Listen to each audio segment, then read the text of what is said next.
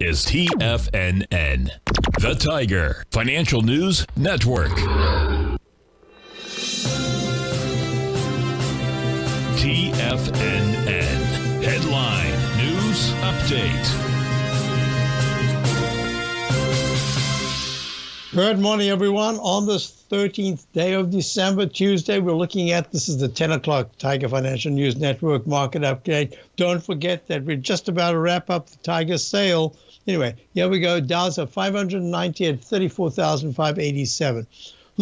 One of the reasons why I did not put a down arrow here in the Dow chart and the daily chart on the left is that the MACD was still pulling back, while the 9-period moving average was still above the 14-period moving average. So there was a bifurcation, there was a divergence there, and that said that there was still some internal strength. We'll talk about that as soon as I get back from my Tiger Technicians Hour in a few moments, but let's just finish this update.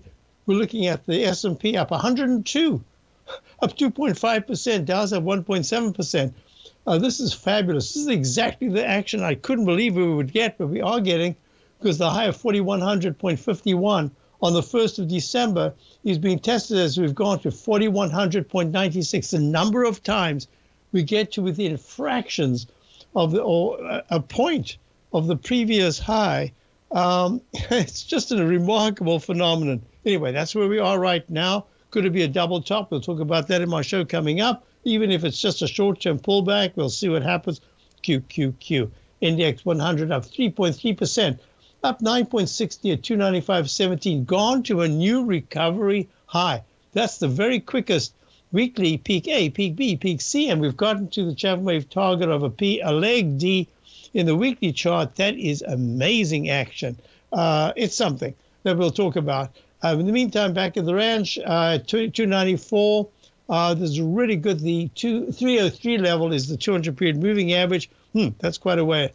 Looking at IWM went to the 200-period moving average, up 2.5%, up 450 at 185.20. Good action, not great action. Looking at gold, talking about good action, not great action.